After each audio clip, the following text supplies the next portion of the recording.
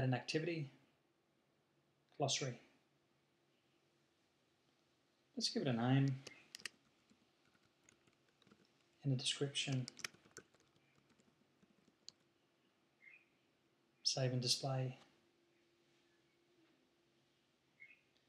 Our glossary will become a browsable, searchable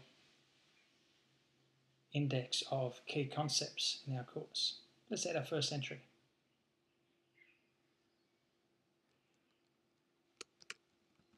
There's the concept or the key term, and we give it a definition. If appropriate, we can associate keywords with this particular entry and also attach a file that relates to the entry.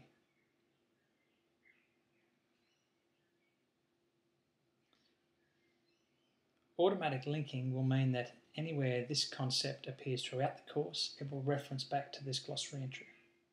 So that's pretty much it. Save.